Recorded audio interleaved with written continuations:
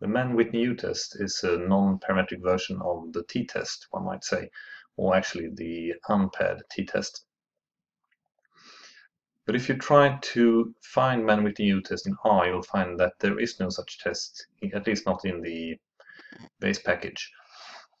But instead you would have to use the Wilcox test. On the other hand, these tests are virtually identical and interchangeable.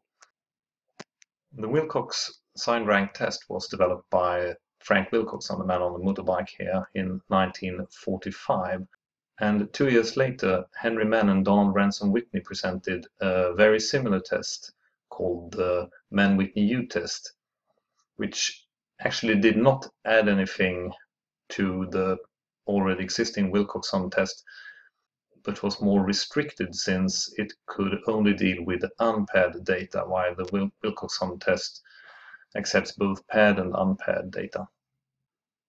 If you're going to perform a Mann-Whitney U test or an unpaired Wilcoxon test, you simply write Wilcox.test and then the column of dataset containing the outcome data till the column containing the group data, just as for the t-test. And the result, as you can see here, looks sort of like the t-test output. You get a p-value here, 0.0005, which is slightly higher than the one you received in the t-test using the same data. And that is often the case, that you get somewhat less significant results using a non-parametric test, but it's not always the case, and it depends on the distribution of the data.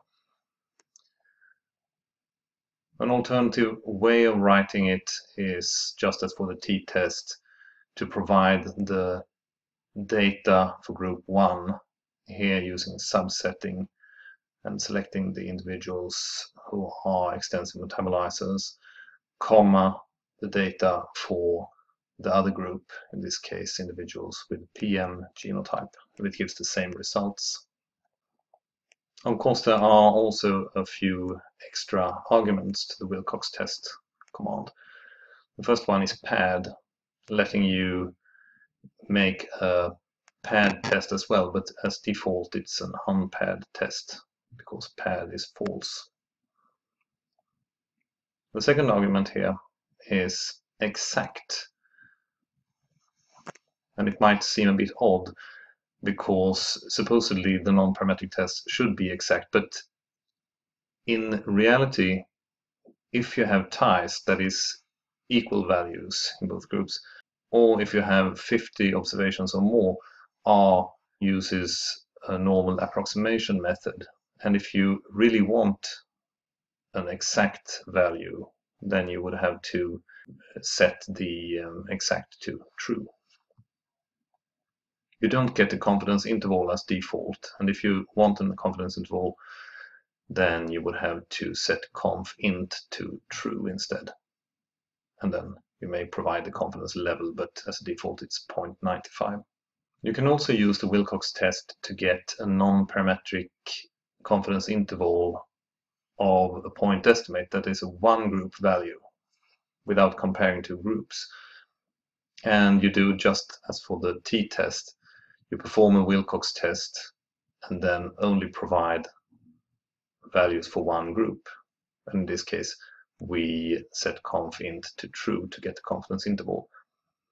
Here we also store the results in W and ask for W p-value, and we get a p-value which is rather low, as you can see. And this p-value refers to the zero hypothesis that the median dose is equal to 0. That's the zero hypothesis in this case. So you don't compare any groups, you just compare the median value to 0. And in this case, it's significantly different from 0. If you ask for the confidence interval, you get an interval ranging from 11.7 to 34.9. And the estimate is 24.16.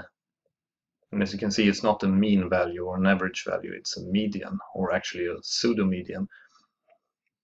And this is sort of logical because you commonly use non-parametric tests when the distribution is non-normal and possibly asymmetric. And in that case, the arithmetic mean would not be very meaningful, and it's more reasonable to provide the median.